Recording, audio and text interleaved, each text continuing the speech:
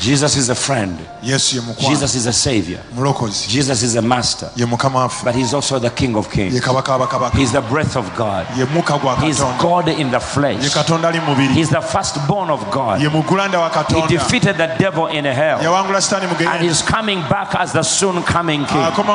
When the eastern sky will split, those who pierced him will cry in agony. Those who worshipped him, they will be caught up in the air. They will rule with him over 1,000 years. God has given him a name.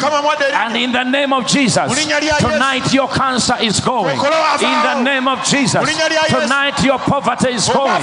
In the name of Jesus, tonight your problems are leaving. In the name of Jesus, your ailment are disappearing. I don't care who bewitched you. I don't care who doesn't like you. I don't care who say whatever they say. His blood alone washed the sin of the world. His name alone makes the blind to see, save sinners. His name alone makes the demon in hell to tremble. Hallelujah, glory to God. The earthquake may fail to shake the earth, but the name of Jesus will shake hell. Tonight every hell in your life is shaking.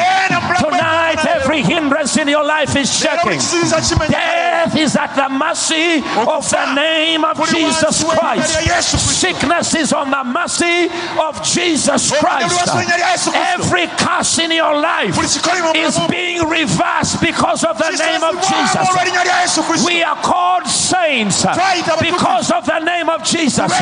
We are called children of God because of the name of Jesus. We can now bind the devil and the heaven will accept because of the name of Jesus. Tonight you are going to get your breakthrough because of the name of Jesus.